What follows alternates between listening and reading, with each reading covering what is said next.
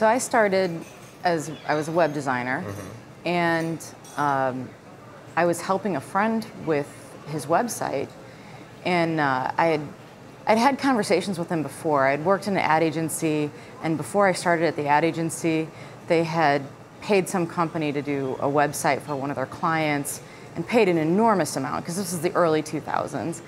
And it took 2 minutes for the website to load. And I was explaining to the people that they needed to redo this because nobody's going to wait 2 minutes. Even back in the days of, just barely after dial-up or during dial-up, nobody's going to wait that long for like a carpet website to load. Okay, so they refused, and I just thought this is a horrible experience. But I didn't realize it was experience design at that point. I just thought, as someone visiting the website, like I'm not going to do that.